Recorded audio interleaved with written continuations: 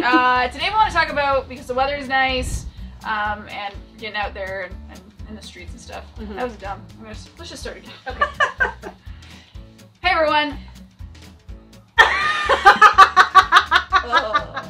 Hi everybody, I'm Eleanor Roosevelt. Welcome to It's been a while since a while. Okay, one more time. Okay.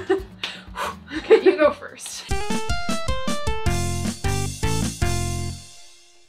Hi everybody, I'm Eleanor Roosevelt. I'm Ninja Bean. And welcome to a new video. It's been a while since we've been doing videos together. We're a little out of practice apparently. We felt that now with some of the restrictions being lifted, and now we're allowed 10 people in a group. Yeah. In this area anyway, in Canada. Yeah. We decided it would be appropriate to kind of get together again, but still stay like physically distant. Apart. Yeah, not emotionally. We've never actually emotionally distanced each other. Yeah. But yeah. So we just wanted to do a quick video about things that you should know when you're doing a road skate, because the weather's getting nice. It's quite warm here in Southern Ontario. We have been getting out with road skates and things like that, and we wanted to kind of give you a few tips that you should know before you road skate. Yeah, we want you to be safe. Yes. So the first thing you're going to want to do is get yourself a set of outdoor wheels. Yeah. We don't recommend that you skate on hard wheels. You want to get yourself some soft wheels. So these wheels, I'm pretty sure, are 78s. That sounds right. And I've had these since I first started skating. They're actually secondhand. They do have newer bearings in them. I did get new bearings about a year and a half ago. So yeah, these are my outdoor wheels. The softer the wheel, the better it's going to be at absorbing like bumps and cracks. Yeah. Because if you skate on hard wheels, it's going to be not a lovely experience. Yeah, you'll find yourself like all the time, and you'll find yourself reacting to really small things that you don't need to necessarily react to. If you have softer wheels, you'll just go right over the little bits of gravel and tiny cracks in the road. The other thing I would say, sort of off the cuff, is a really hard toe stop. You want something that's not going to like deteriorate every time you make a stop. So these ones, I have these, they're Bionics.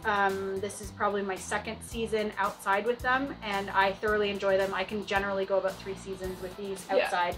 Yeah. And we practice outside when it's not COVID-19.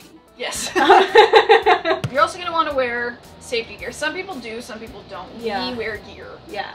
I find, because I was trained to roller skate with roller derby, that my first instinct when I'm about to fall is to hit my knees, which is what we're taught right at the beginning. So the one thing I will 100% all of the time wear is my knee pads. These guys, again, these were secondhand. I got these from my cousin. Shout out Jess.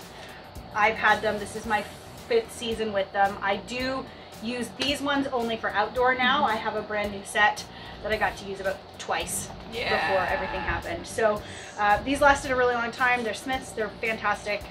They're super old and I love them. Yes, I always make sure to have knee pads. I like wrist guards. Yeah, just wrist guards are also like something I go with. A broken wrist with That the kind of sucks. work we do, is just not a good idea. Yeah. And definitely a helmet. We want to be a good example. Like, you've got children. You bug them all the time about wearing helmets. Yep. It's important. It's a rule in our house. If you're on wheels, you have a helmet on. And the brain is important. You need it. So yeah. I have to say, I did do a road skate the other day without a helmet on, but my kids weren't around, so I guess you can be forgiven. Oops.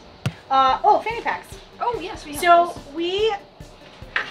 I am a child of the 80s. You are a child of the very late 80s. Yes, I'm basically an 80s baby. So fanny packs were big back then, and they are making a pretty good resurgence lately. Yeah, they're kind of coming back, and it's really fun. But it is great to have something, whether it's a little backpack or a fanny pack or something on you that you can keep some very important things while you're skating. It doesn't hinder your skating. 2 big things are your skate tools. These 2 specifically you're going to want, because if you lose a toe stop, it's really hard to hand tighten those bad boys. And if your wheels get loose, or your trucks or something, you're going to want one of these. It can't hurt.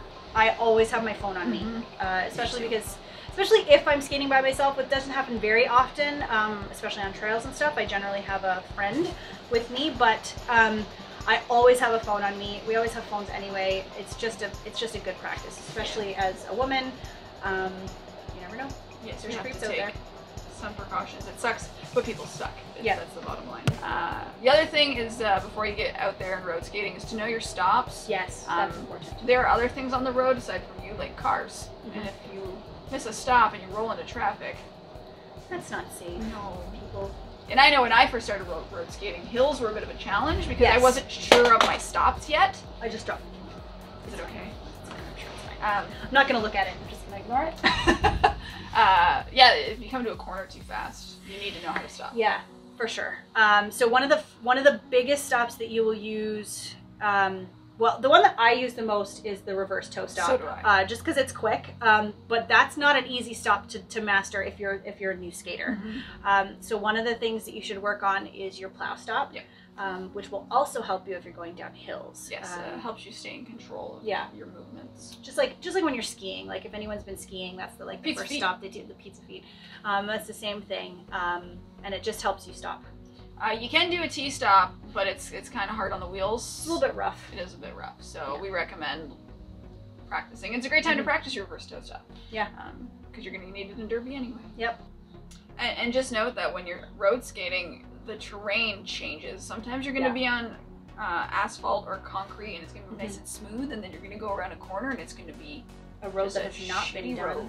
Yeah. And you're going to have to know how to get low and keep your center of gravity low, so you're not falling over things. And learning to jump is not the worst thing. No, it's not. Even if it's just over, like sometimes you can get fairly significant cracks. Like if you can, it's a good way to practice too. Is to go on a road skate and jump over cracks. I mean, road skating is going to help your derby game significantly because you have to use different muscles. Yeah, it's a vastly different muscle set. It's the weirdest thing. Like I'm like, oh, well, you're skating, but road skating and indoor skating is very different. I always find I feel it majorly on the outside of my legs, like just from that like pushing motion. And then you always felt it in your back. Yeah, your lower back. We could be practicing derby all year, and then I do one outdoor skate, and I will go like 15 minutes, and it just rips from my back. Yeah, which is so weird. And I don't know, like you're not skating any differently. I've watched her stance. It's different. So you're gonna feel differently when you're road skating versus skating on a track or inside. So yeah. That being said, get outside, enjoy yourself, and in the comments below, maybe let us know where your favorite place to skate outside is. Yes. Thank you so much for watching. Yep. And please, like and subscribe, and we'll talk to you again real soon. See you next time. Bye. Bye.